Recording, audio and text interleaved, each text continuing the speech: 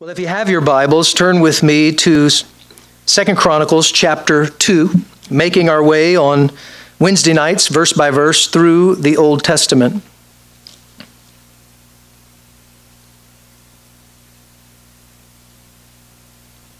In the latter half of 1 Chronicles, we looked at David, and David had a singular focus. And that focus was the temple of God. He had a desire to build God a temple. He wasn't comfortable with the idea that he lived in a house of cedar and the ark rested underneath a tent. And the man of God, the prophet, told him, "Do whatever's on your heart, for God is with you." And that night God spoke and said, "David will not build me a house." And then God promised that I will build him a house. And revealed that his son Solomon would be the one who would build a temple in Jerusalem. And David began at that time to prepare, to do everything he could to support and to stockpile, to press back the enemy, so that Solomon could be successful in building God's house. In our last study, Solomon was given the opportunity to ask God for whatever he wanted. And he asked God for wisdom and understanding so he would know how to come in and out among the people. He would know how to fulfill what God had called him to do. And now, in chapter 2, Solomon is about to begin the building. But if you're going to start a work, you need workers. That's foreign to our culture today. That's a word people don't like to hear. Work. Many in the Christian community think that work is something that God brought in on the scene after the fall. But in reality, that's not true. If they'll study the Bible, they'll realize that the first thing God did after creating Adam and putting him in the garden, he gave him a job. And through that work, he was to glorify God. And so in this chapter, we're going to look at the chapter, and then we're going to, with God's help, bring it home to us and how this applies to us. The title of our study is Looking for Laborers. Looking for laborers. Many would make the mistake in thinking that the greatest accomplishment, the thing that we should remember about Solomon, was the fact that he was this great man of wisdom. And I would have to say that's not the case. Because 5/6 of all the scripture pertaining in this book about Solomon have to do with the building of the temple. Although God does grant wisdom for those who ask, he shines a spotlight on his house. And how many of you would agree with me that God is the same yesterday, today, and forevermore? Therefore, tonight, his focus is still on his house. It's still on his house. And so King Solomon is looking for laborers. Let's jump right in. Verse 1, "And Solomon determined to build an house for the name of the Lord and an house for his kingdom. And Solomon told out 70,000 men to bear burdens, and 80,000 to hew in the mountain, and 3,600 to oversee them." We'll come back to that. "And Solomon sent Hiram, the king of Tyre, saying." So the first thing we see in this chapter is the request. Solomon is sending a request to this other king, the king of Tyre. He says, "As thou didst dealt with David my father, and didst send him cedars to build him an house to dwell therein, even so deal with me." David had established this connection, this relationship with the king of Tyre, and Solomon wants to capitalize on that. He says, "Behold, I build an house to the name of the Lord my God.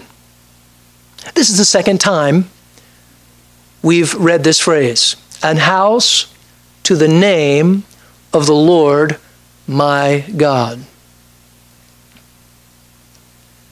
If the church is brother so-and-so's, we have trouble.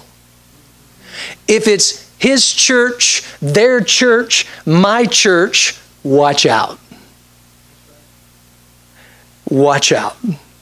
He says, behold, I build an house to the name of the Lord my God to dedicate it to him, to his name and for him, Solomon is saying. And he says, and to burn before him sweet incense, which is a picture of prayer, and for the continual showbread, which pictures fellowship, and for the burnt offerings morning and evening, on the Sabbaths, and on the new moons, and on the solemn feasts of the Lord our God.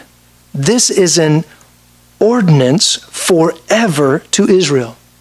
Solomon says, I want to build this house because in it I want daily incense to be burning. Daily. He says daily there's going to be a burnt offering every morning, every evening. God's business is a daily business. Not just Sunday and Wednesday. Not only is God's business a daily business, it's a weekly business. Solomon said every Sabbath, we want to recognize every Sabbath. Not only is it a daily business and a weekly business, it's a monthly business. He says, and the new moons as part of that. And not only is it a daily business, a weekly business, a monthly business, it's a yearly business. He says the feasts that come about throughout the year. And not only is it a daily business, a weekly business, a monthly business, a yearly business, he says an ordinance forever. What we do in other places may be temporal, but what happens here is eternal. It doesn't have an end. And it is my earnest prayer that God would once again awaken his church to that reality. Because far too many Christian people think that church is a place we go to twice a week. Well, let me just say, if you're coming twice a week, you're in the minority. Some churches don't even have a midweek service anymore. And I don't blame the church per se, because most likely they kept having it until nobody showed up but the pastor, the piano player, and maybe their family, you know. It's an option today. God's business, God's kingdom, church things, it's an option. And as we've been making our way through Mark's gospel, since I'm already on a soapbox, I might as well take advantage of it, right? The mentality within the church is serve us instead of service. I'm going to get in trouble. He says, and the house which I build is great. It's great. And here's why it's great, he says, for great is our God above all gods. He says, I want to build a great house because our God is great. I don't believe it's a stretch to say, I'm just going to say it. You can tell how great a Christian's God is in their thoughts by how great they think God's business is. Solomon says, I'm going to build a great house because God is great, and he's not just great, he's above all other gods. If we believe that God is who he says he is, if we believe that the church is what he says it is, then it should be the single most greatest priority in our lives. But it's an option. It's an option quite often. Verse 6, And after saying this, Solomon says, but who is able? Who is able to build him an house? Seeing the heaven and heaven of heavens cannot contain him. He says, yes, this house is going to be great because God is great. And he says, he's so great that I recognize that when we get through building this place, it's not going to contain God. But it is going to be a place where he desires to meet with us. And God has chosen to do his work at a central place. And he says, I'm going to meet you there.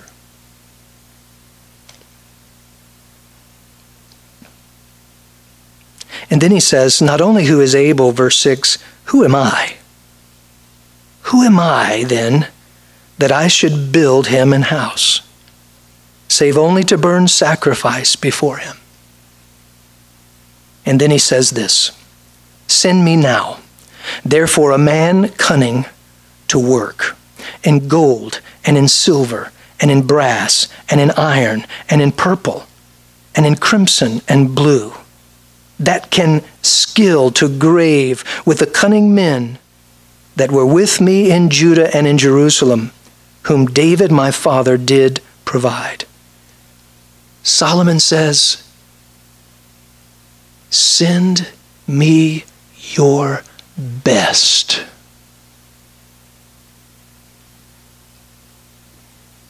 Send me your best.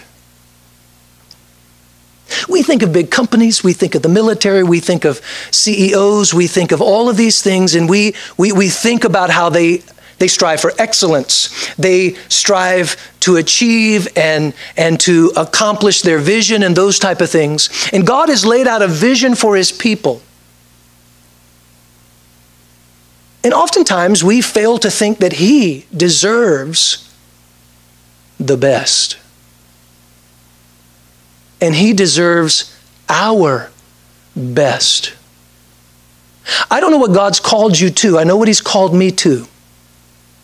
And he desires me to be the best at that I can be. As a matter of fact, Paul writes to Timothy, a young pastor, and he says, be instant, in season, and out of season. He says, young man, be at your best at all times, even on your worst day. Give him your best. He said, send me your best. When the tabernacle was built, God raised up Bezalel, a skilled man. Proverbs says, see a man skilled in his work, he shall stand before kings. You know, we're consumers in America, so we don't think about skill anymore. But God is interested in skill. God is interested in details. God is interested in his children being their best for him. Not being better than one another. See, we got too much of that in the church already. God hasn't called me. I had the privilege of listening in on the Women's First Bible Study. I was in my office and I was studying, but every now and then, I was eavesdropping. And one of the things that they discussed was the fact that Eve was one of a kind. And the fact that all of us are one of a kind. The psalmist says, I am fearfully and wonderfully made. No one else has my fingerprint. I'm unique. I'm distinct. And if I spend my whole life trying to be someone else, then I'm going to fail at being what God made me to be. And he's asked us to be faithful, to be stewards with what he's placed within us. And here Solomon, the king, is saying, send me your best. We'll come back to that. He said, send me also cedar trees, fir trees, and algum trees. These were rare and they were durable. They were lasting woods. He says, out of Lebanon. And the reason for this is because the temple was to be solid. It was to be permanent. It was to last. It was to be durable. It was to be quality. He says, "For I know that thy servants can skill to cut timber in Lebanon. And behold, my servants shall be with thy servants." We're all going to work in this together, he says. "Even to prepare me timber in abundance. For the house which I am about to build shall be wonderful, great. And behold, I will give to thy servants the hewers that cut timber 20,000 measures of beaten wheat, and 20,000 measures of barley, and 20,000 baths of wine, and 20,000 baths of oil." We'll come back to that. Verse 11, we've had the request, now the reply. King Hiram replies, and he says, "Because the Lord hath loved his people. Because the Lord hath loved his people, he hath made thee king over them." This is a Gentile king recognizing in this talk about God's house, in the thoughts of building God's house, he recognizes this is because of God's love. And no matter what people think about God's house today, it's still because of his love. It's because of his love. It's because he loves us. He has left his house at work here. A lot of Christian people have given up on the church. They've been hurt, or they've been let down, or they've been disappointed, or whatever, and now they stay home or whatever. Maybe they don't do anything, but that's a shame. And that's exactly what the enemy wants them to do. We'll come back to that. We're going to come back to a lot of stuff, yeah. Verse 12, "Blessed be the Lord God of Israel that made heaven and earth." This is a Gentile king. Because of God's house, because of his relationship with David, he's recognizing that God is God and God is creator. And let me tell you tonight, if the Gentiles, if the unbelievers, if the sinners are ever going to come to the reality that God is who he says he is and he's the creator, it's going to be coming from his house. And the church has listened to, I don't know who, tell them to shh. Just let people decide for themselves. Chapter and verse. Well, we don't want to rock the boat and we don't want people to get upset at us. Chapter and verse.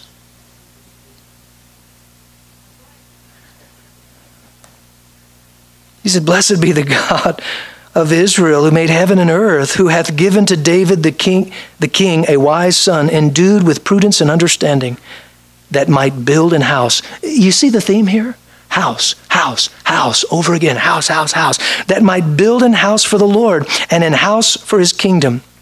And now I have sent a cunning man endued with understanding of Hiram, my fathers, the son of a woman of the daughters of Dan, and his father was a man of Tyre, skillful to work in gold and in silver and in brass and in iron and stone and in timber and purple and blue and fine linen and crimson, also to grave any manner of graving and to find out every device which shall be put to him."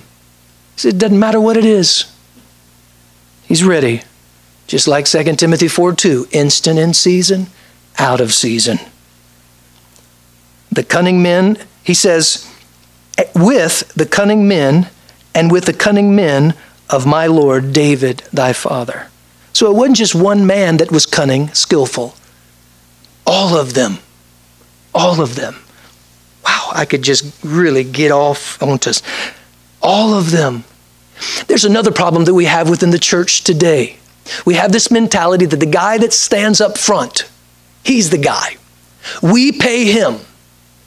We pay him to read the Bible. We pay him to study the Bible. We pay him to tell us what the truth is. We pay him to marry us and bury us. We pay him to tell us what we don't want to hear most of the time, and then get mad at him because he tells us. And if he gets too out there, we'll fire him and hire somebody else that'll do it for him. Every man. See, in God's house, I don't know how we got to the place. Have we forgotten in the book of Acts that the revival that took place after the ascension of Christ didn't start with the apostles? Those guys were wanting to stay in Jerusalem. It was a group of deacons that God used to send forth and to send out. And even then, they were reluctant. So he raised up a man named Saul. And once he got him stirred up, he changed him to Paul. And then they had a hard time keeping up with him.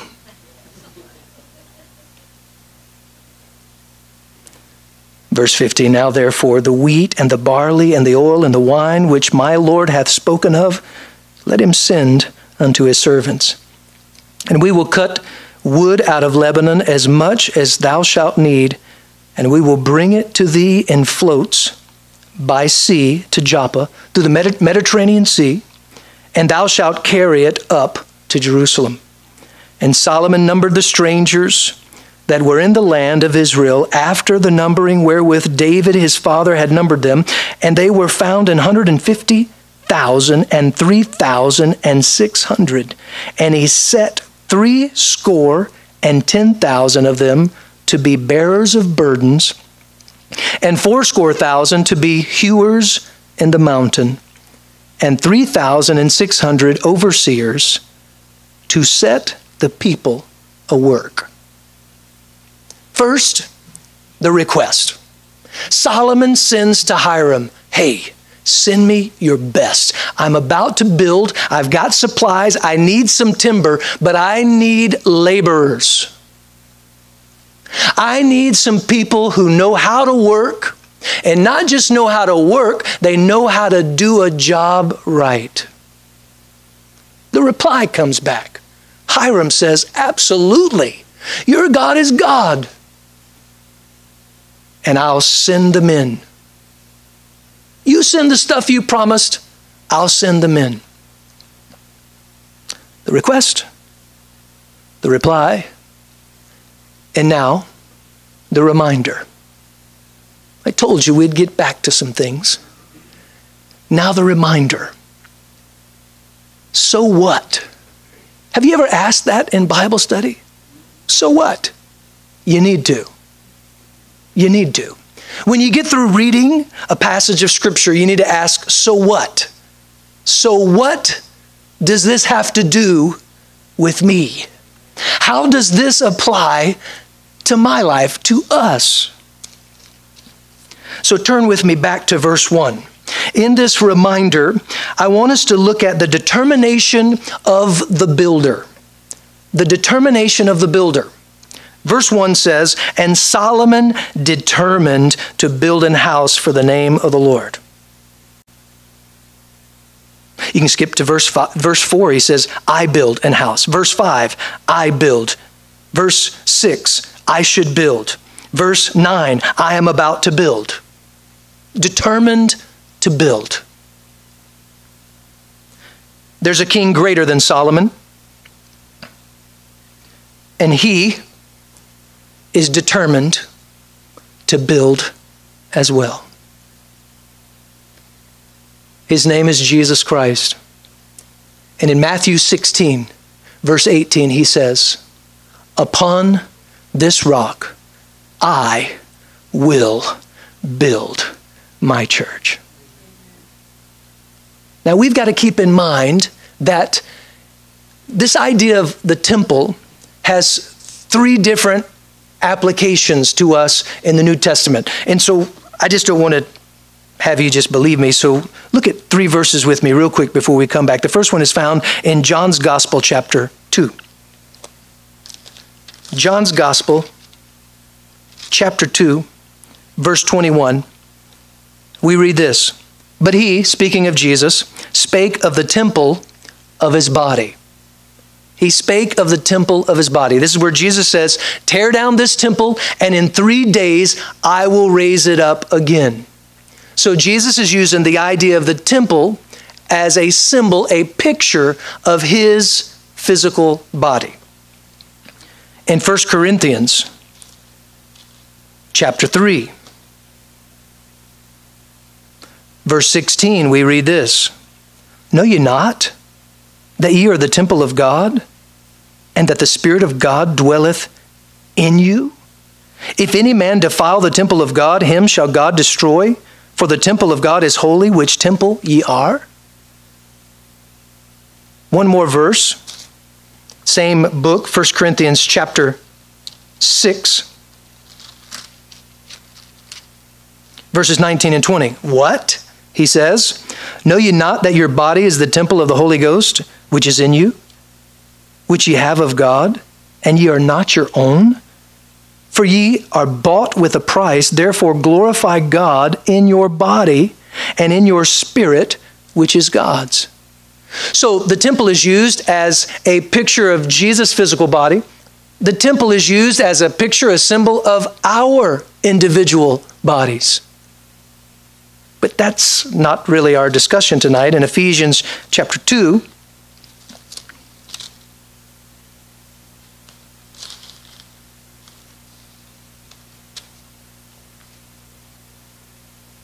verse 20 says this,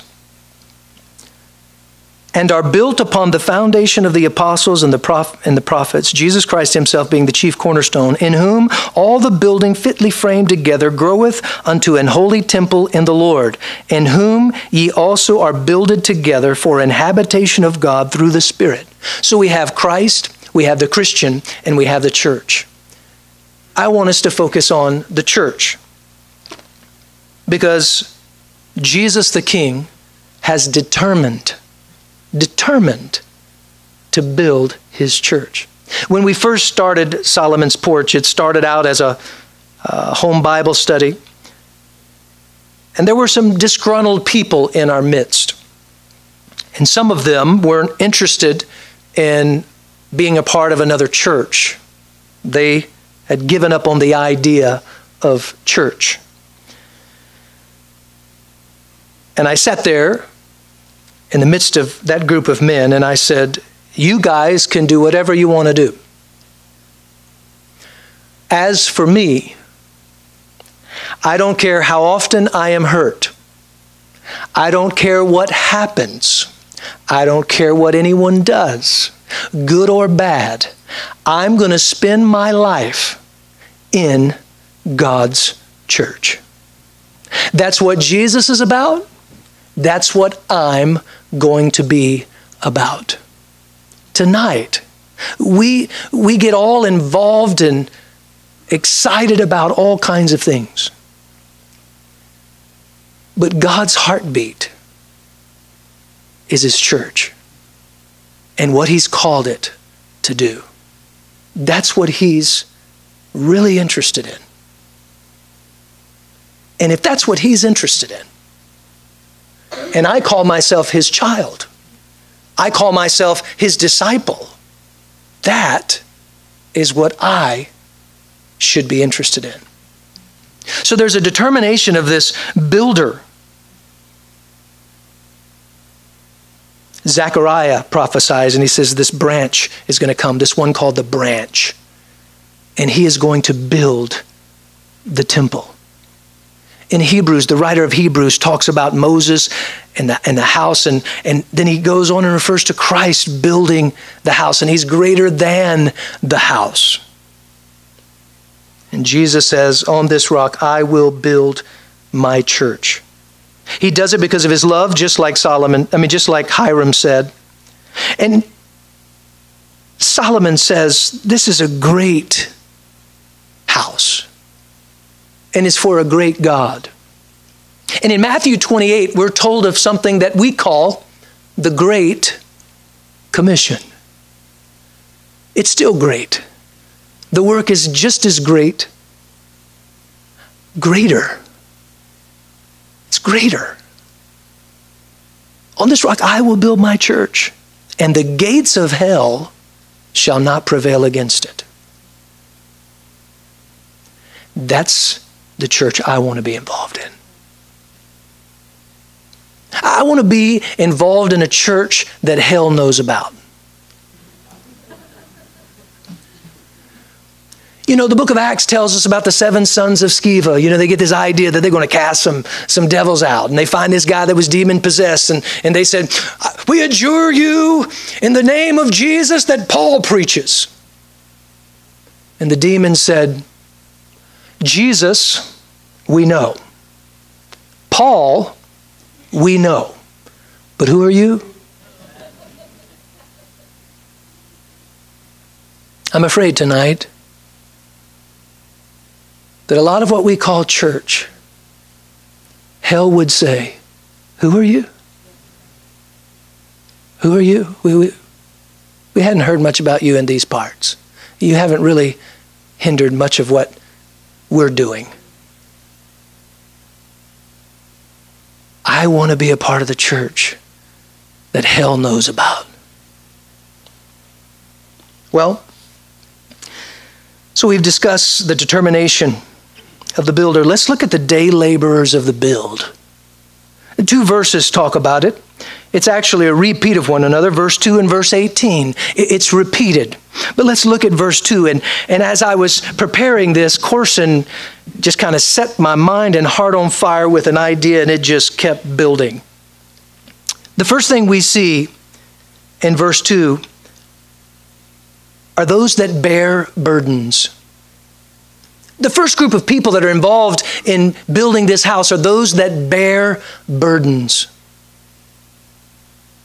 which I believe is a good picture of what we used to call in the church prayer warriors.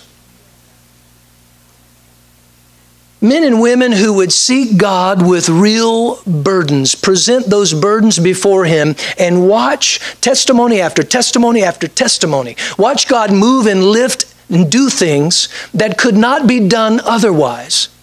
In Galatians chapter 6, we're told, bear you one another's burdens and so fulfill the law of Christ.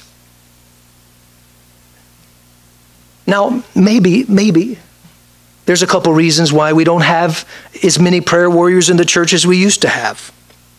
The first reason I would say is because it's hard work. It's hard work. Especially if we're struggling with being in the flesh. Because most of our prayers, and I must confess, a lot of my prayers is, Lord, bless us 4 and no more. Amen. You know, if I get a migraine headache, I'll pray while you ain't never heard somebody pray. I get a bellyache and I'm vomiting and running to the bath, I'll pray and pray and pray. If I have to have surgery, man, I'm praying. I'm fasting and praying. But if I hear Sister Spookenbacher gets a headache, I just go, well, poor thing. Hope she gets better. See, being a spiritual warrior, a prayer warrior, takes effort. It's hard work. And the king, remember, is looking for laborers. Looking for laborers. And in Luke chapter 10, verse 2, Jesus said, the harvest is plentiful, but the laborers are few. Pray. Pray ye the Lord of the harvest. I got in trouble one time. I was in a group of pastors and they were strategizing on how they were going to reach the community and do this and do that. And all these ideas were going around the little table and written down in the little notebooks and stuff. And I slipped up and said something that just set the whole room on edge. I said, here's an idea. Why don't we pray first? Jesus said, pray the Lord of the harvest. The meeting got canceled right then, and we went to lunch. Because see, praying is hard work. And here's the other reason I think that prayer warriors aren't what they used to be in the church, because prayer warrior stuff is done in a closet. Not in the corporate gathering. It's not something that's seen. They don't pass out trophies for it because nobody knows who they are, but God does. And I think when we get to heaven and the crowns start getting passed out, we got these ideas that the big shots, the big wigs, the ones that are, that are most prominent and dominant and seen out front, we think, wow, those guys and gals are going to shine on that day. But I think we're going to be shocked. Because I've read stories where, like Billy Graham, that we think, wow, and I used to think, I don't want to be behind him on that day, right? At the Bema seat, I don't want to be behind Bill. Why, Bill, Lord, Billy, come on. Hey, you want to cut? You want to cut? Nobody's going to want to cut and get in line. But I've heard stories of men and women who would be backstage during them crusades. And they were on their knees praying. And see, we're watching from the stadium, we're watching from the television, and we think, oh, Billy. And I'm not trying to take anything away from my brother. But heaven is saying, oh, look at that one, look at her, listen to her. Heaven's collecting those prayers. They're going to get poured out during the tribulation. I think we're going to be shocked. Burden bearers. The King is looking for laborers, men and women who will get on their knees and pray and pray. We have the idea sometimes, though, when the doctor walks in and says, maybe it's time to call the minister. Maybe you need to start praying. We tend to think, oh no, has it come to that? It should have always been that. It's always been that. I read one time where a pastor was taking over a church, and it was difficult. There'd been problems in the church and all this, and there was just trouble and strife, and he was having a business meeting, and oh, if you've ever been in those. Anyway, he was there in that, but he had found out that there was a group of men who had committed to pray for him and to pray for the church. And it just so happened that the night that they were meeting for their prayer meeting was the same night of the business meeting. And things were getting hectic and heated in this meeting. And the pastor was asked, so what direction are you going to go in? What are you going to do? And I guess partly in frustration, but in part, hopefully in the spirit, he says, I tell you the direction I'm going to go in. I'm going to go in the direction of what's happening in that room in the back there. That's the direction I'm going in. We need to get rid of a lot of our committees where we come up with ideas of things to do and we put it all together, and then we decide, well, let's pray. We want to pray real quick and ask God to bless it. What we ought to do is get on our knees and seek the Lord, find out what He's doing because it's blessed already, and be a part of that. So first there was those that would bear burdens. Next there were those that would hew stone cutters. And it's interesting. Peter says in chapter 2, ye are lively stones. We read in Ephesians 2 where we're fitted together. We're fitted together. So there are those in the church that should pray. Their calling is to be prayer warriors. There are those in the church, all of us should be disciplers. We should be shaping the lives of one another.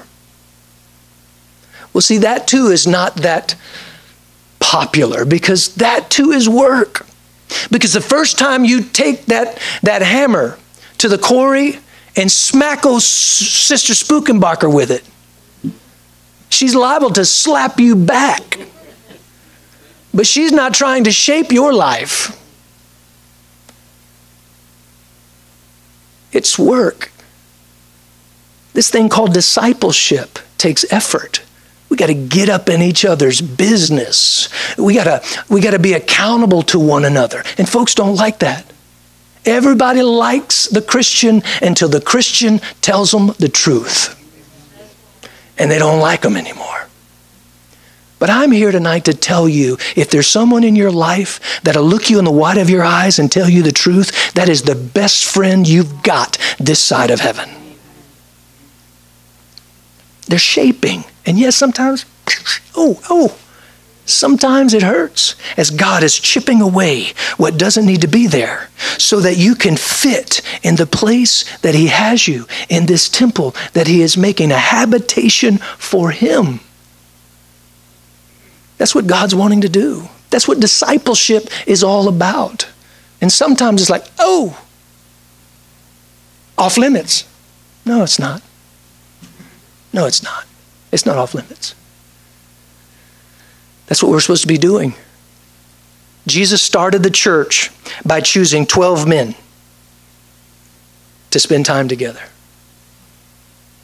We think discipleship is getting in a classroom. Jesus never used a classroom. Now, I'm not against classrooms, but he didn't use them. It was belly to belly, eyeball to eyeball, getting up in each other's business. It's dirty. It hurts.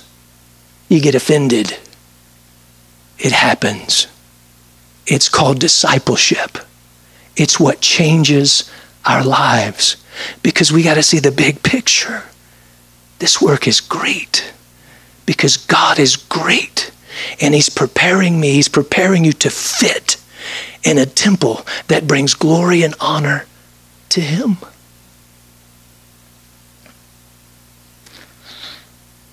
Okay. Before we move on. See, we're living in a day and a time in the church, especially among men, but I'm starting to see it happen among women in the church too. We want to be isolated. We just want to show up to church, go home. Show up, go home. Now I know there's a lot of different reasons why people leave and that type of thing. Some people's got work or whatever. But I just know there's a lot of folks that they're sitting in here at the opening prayer, but at the amen at the last prayer, they're gone. Or by the end of the last song, gone. Out of here. There's folks that don't like meet and greet. Wish we would do away with that. There's folks that don't like worship. These are all those intimate parts of Christianity. See, worship is when I open up and I invite God in. And see, Jesus don't care about my boundaries. And I'm glad he don't. Because I've had him take stuff out of my life that if it would have been left there, it would have destroyed me. And we don't want people to get up in our boundaries either. So we don't want to. But if you'll do a quick little study through the scripture, men who were isolated acted insane. Look at Saul.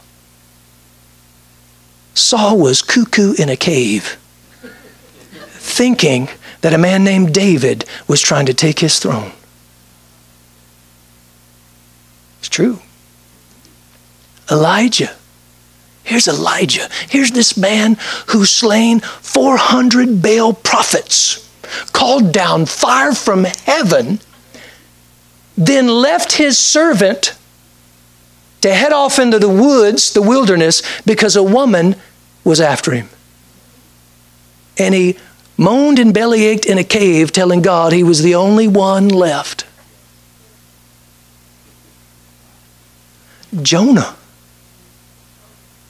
did just about everything he did alone.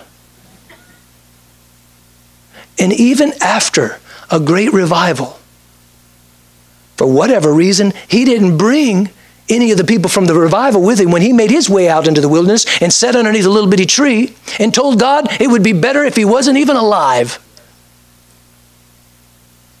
And God says to him, should I not care for these people? And he had the nerve to argue back with him. Insane. Samson.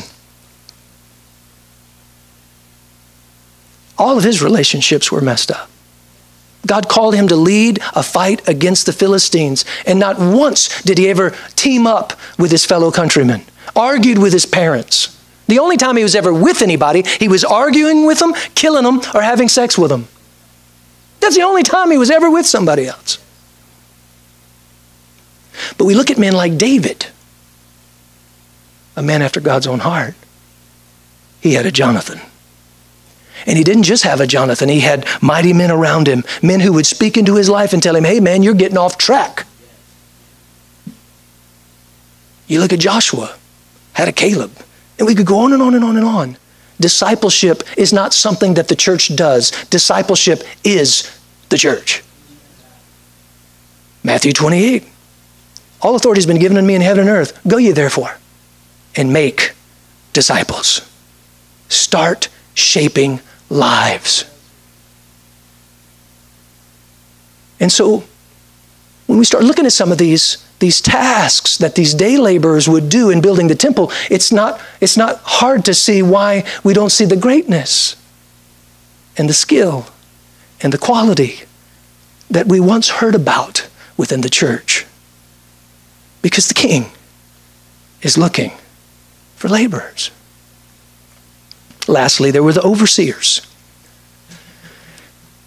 elders, pastors. Acts chapter 20, Paul talks to them. We know that Paul writes to Timothy and to Titus. 1 Peter chapter 5, Peter talks about these individuals who would be overseers. They would watch over God's flock. Not hirelings. Isn't it interesting that Jesus rebuked hirelings? I don't know what's gotten into me tonight. And that's what the church wants. He said, the good shepherd lays down his life for his sheep. A hireling cares nothing for the sheep. When the going gets tough, the hireling's like, I'm out of here. But that's what the church wants. The church wants a hireling.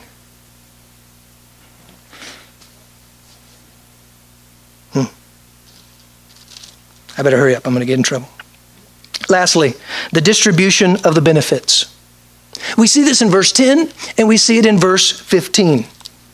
In verse 10, Solomon says, I will give to thy servants, those who are working, I'm going to give the hewers that cut timber 20,000 measures of beaten wheat and 20,000 measures of barley.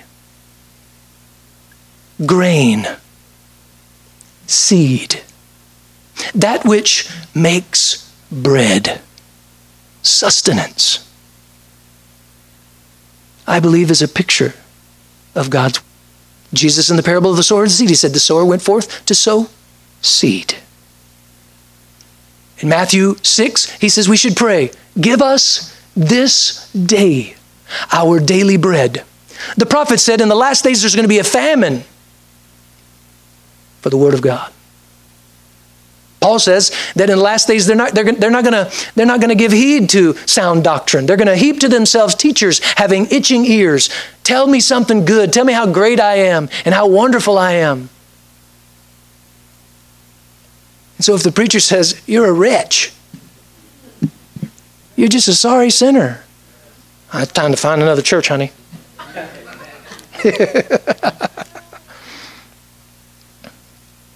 God's word. And I found it to be true. I have never yet been able to give out more than God has given me. I get in trouble because I try it every time I get up here. I try to teach the whole Bible somehow.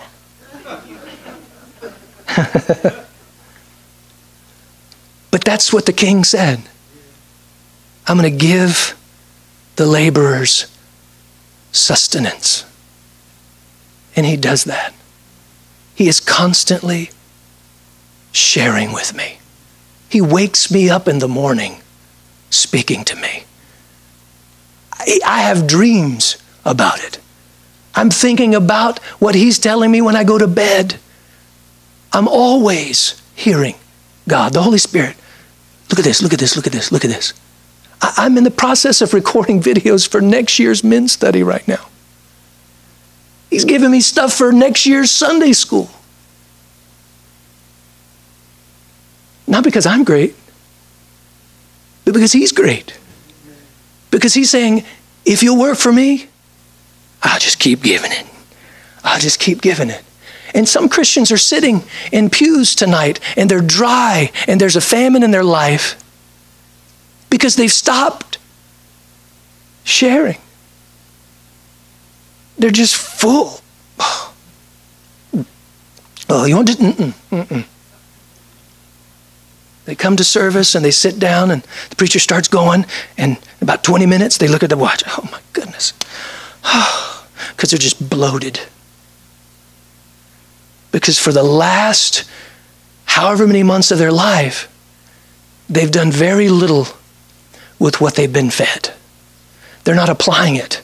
They're not acting on it. They're not bringing it into their life. They're not going home and talking about it with their spouse. They're not sharing it on the job. They're not talking about it with their prayer partner. They're not telling it to their children. Freely you've received, freely give. In the parable of the talents, you remember it was Jesus who said, take the 1 talent from him and give it to the one who has 10. Boy, they'd get upset about that today, wouldn't they?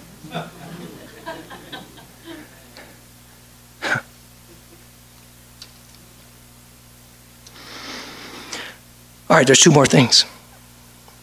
And he says, and 20,000 baths of wine. Wine. Wine in the Bible is a symbol, a picture of joy, celebration. There's a lot of Christians who look like this in the church.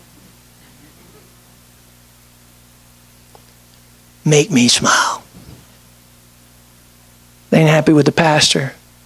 They ain't happy with the people sitting on either side of them. They ain't happy with the people that rode in the car with them to church. And they ain't happy with themselves.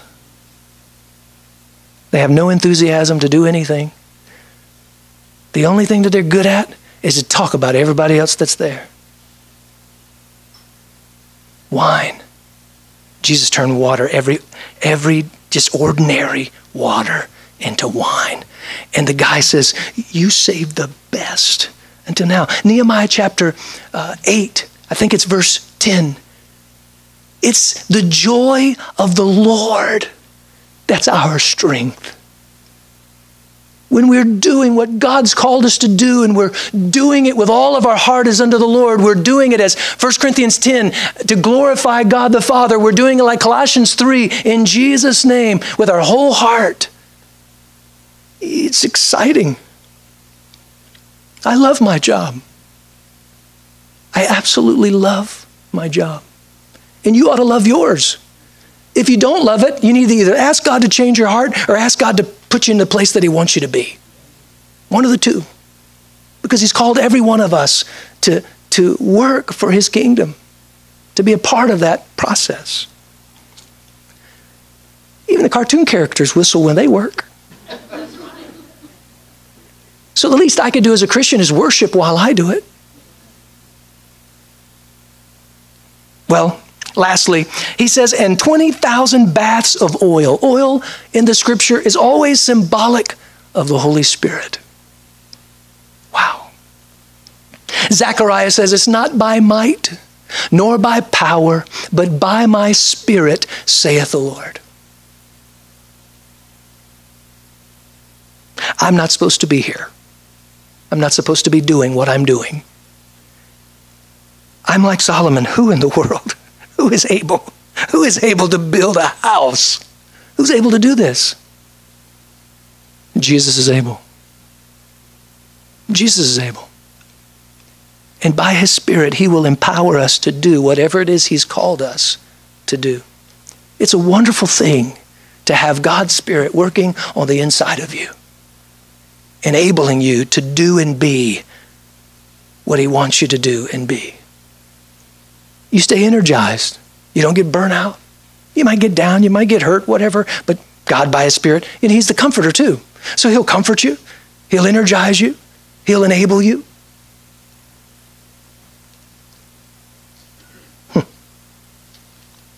The king is looking for laborers. And you and I have an opportunity to be a part of something eternal that's greater than anything else we will ever be a part of in all of our lives. It's going to last forever. I don't know about you.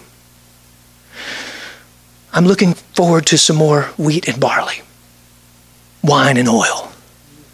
I'm looking forward to doing what he wants me to do. And I'm wanting to do it skillfully and cunningly to the best of my ability. Because eternity is a long time. A long time. And I want to meet countless people who walk up to me and say, thank you. Thank you. Because now I know as I am known, and I realize it was your prayers that prayed for that missionary in Africa who took me into that orphanage and taught me about Jesus. And I got saved and grew up and had a family of my own. Or I got called in the mission field myself. Or I became a pastor. Who knows? Thank you. You filled up a little bitty shoebox with just some toys. Didn't think much of it. And went all the way to Madagascar. And I was so excited that day because I'd never had a present before. And I opened that box. But just in a few days, I realized that what was in that box was nothing compared to the greatest gift that had ever been given. And that was the gift of God's Son. And I'm here today because you were a laborer. That person that gets mad at you and walks away and don't want to talk to you because you told them the truth, you were so mean to them. When they finally come home, and they get to heaven and God shows them the big picture and he just plays it out, they're going to walk up to that discipler and they're going to say, thank you. Thank you. I got so mad at you when you told me that. I told myself you didn't love me. You didn't like me. You were just being mean. But thank you. Thank you for telling me what you told me. Because I remembered that in the pig pen. And I came to myself. And I came home. And part of the reason I'm here is because of you. This work, it is great. Our God, he is great. And it's because of his love that he's called us to do it. The question only remains, will we be the laborers he's looking for? Let's pray. Father, we thank you so much.